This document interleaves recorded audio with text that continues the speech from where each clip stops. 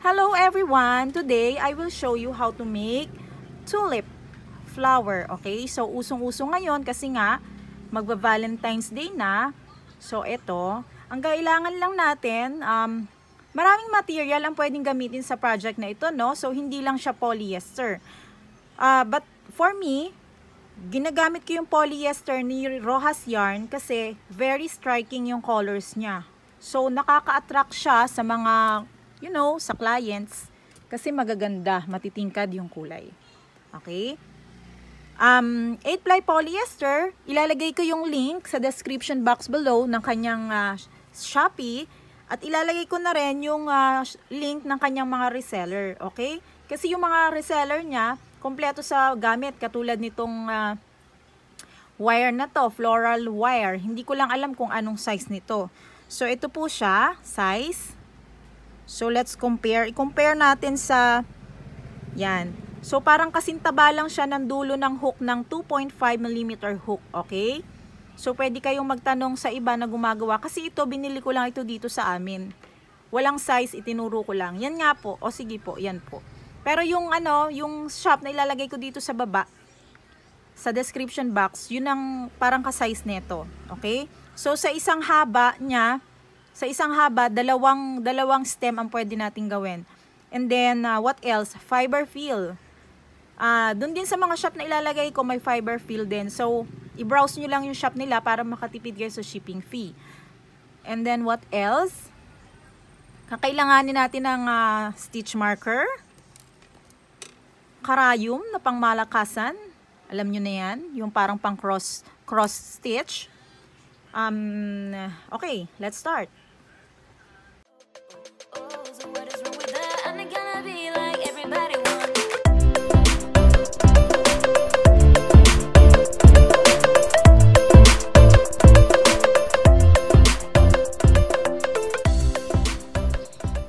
Make a magic ring and then make 9 single crochet. 1, 2, 3, 4, 5, 6, 7, 8, 9. Okay? I-tight na, pull this tail para ma-close up natin yung ring. But not so tight. Leave a small hole there para doon natin itutusok yung stem. So this time, insert your hook into the first single crochet.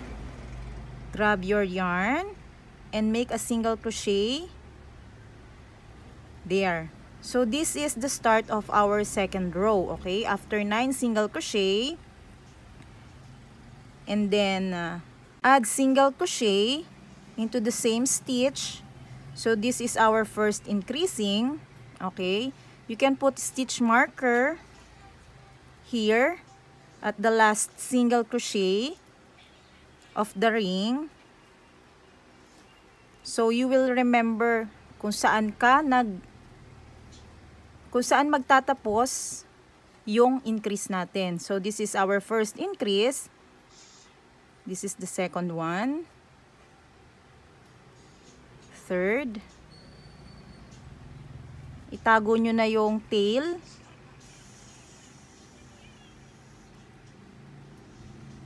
4, 5, 6,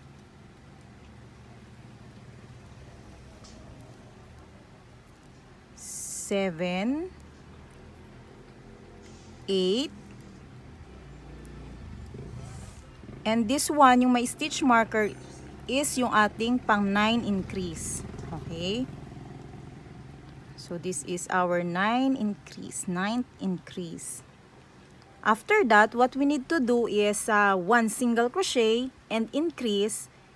So, 1 single crochet in 1 stitch and 1 increase in 1 stitch. Okay? For 9 times. So, this is starting ng ating single crochet. ilagay na lang natin dito sa harapan itong tali na ito, okay? Hindi sa likod.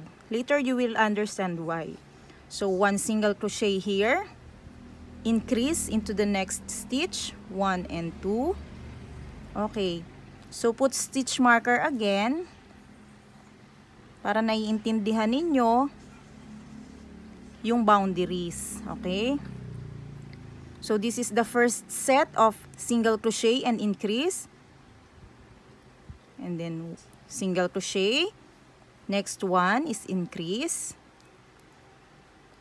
and just keep repeating that pattern. Single crochet, increase, single crochet, increase, single crochet, increase, single crochet, increase,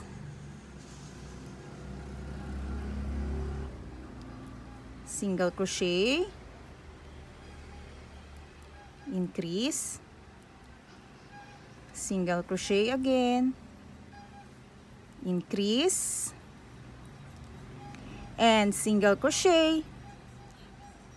At yung last increase natin is doon natin gagawin doon sa stitch kung saan meron tayong marker, okay? So tanggalin na natin ito at ilagay na natin ang increase para sa last stitch na ito. Then after that, everything will be so easy because what we need to do now is put 1 single crochet, 1 in each stitch.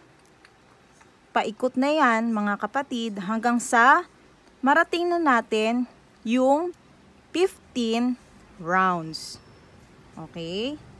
So paikot-ikot na lang yan. Paikot-ikot-ikot hanggang tumaas na siya at mag-anyong bola. No, ganyan.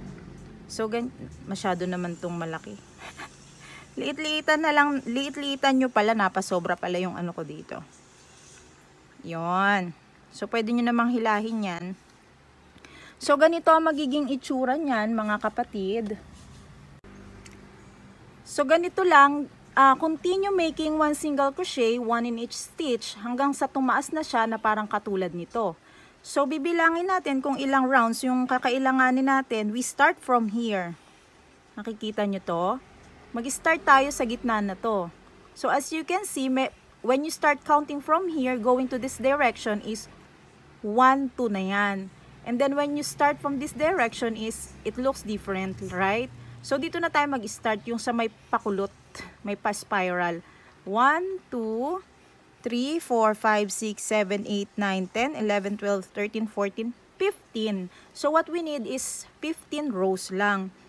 And then, paano natin i-end yung stitch is i-check ninyo, kung, diba? Kung flat ba ito. Okay? So, halimbawa, nakita mo na ganyan, ay, parang hindi So, bawasan mo lang ng stitch. And then, check it again. So, kung ganyan naman, ganyan is a little difference, okay lang yan. So, dito na natin putulin yung ating yarn. Cut the yarn. And then, pull this yarn. Then, after that, this is what are we going to do. Just stretch. Stretch this one. Okay. Tapos, baliktarin natin siya. So, ganito ko ginagawa yung aking tulip. So, I like the stitch behind. Okay. Yung reverse niya. So, stretch. Then after that, let's put the fiber fill.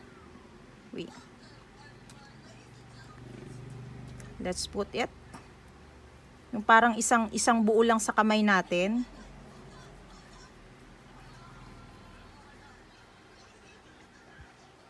Yan. So kung sa palagay mo busog na yan at okay na sa'yo yung laman ng bulaklak, yan. Okay na yan, enough na. So, hilahin mo to para makita natin yung center. And then just fold it like this. Kakailanganin natin ng karayom. Okay. Just keep pressing the fiber peel. Okay. And then fold it like this. Tahiin mo na siya dito sa opposite nito. Okay. So, you can do kahit paanong paraan na gusto nyo, pwede na. Pero this is how I make tahi-tahi. This is how I make sarado-sarado of my tulip. Then after that, sige pa, isa pa dito. Pasadahan pa natin dito. Idaan ulit natin yung karayom dito sa ilalim. Papunta naman dito sa kabilang corner. So, tupi-tupiin nyo lang yung mga corner na yan para makuha ninyo yung stitch kung saan nyo dapat tahian. Then, pull it like this. Padaanin ulit ang karayom sa ilalim ng stitch ng yarn. Pull it tightly. So, yan. And then, idaan ulit natin siya sa ilalim.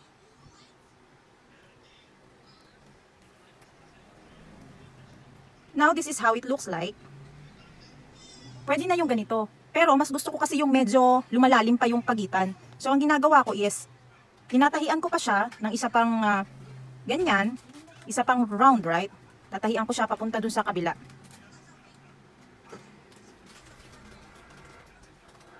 Hilahin natin para medyo, yan, lumalim-lalim pa. Okay? So, ganun din dito sa kabila.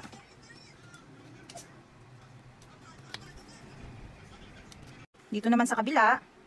So, yan. Pwede mo pang, bahala ka na kung gaano kalalim yung gusto mo. So, the more stitch na ino-occupy mo is, the more how you call it?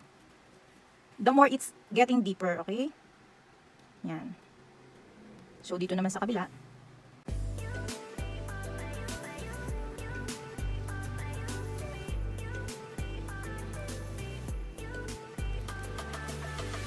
Pagkatapos niyan, ilak natin siya. Dito natin dalhin yung karayom sa may bandang puwetan.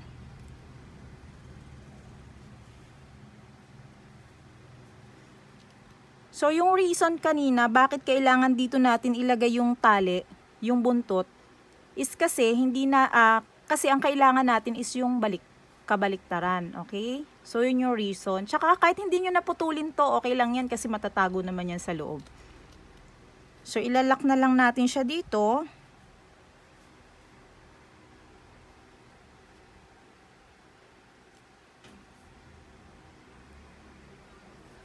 Huwag masyadong hatakin para hindi ma-deform yung base, yung puwetan ng bulaklak.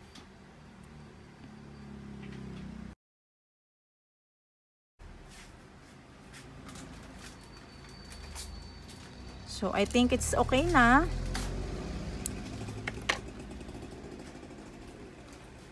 So, ganito na itsura. Tapos, kurut-kurutin mo na lang yan para, yan, kurut-kurutin. Tadaan!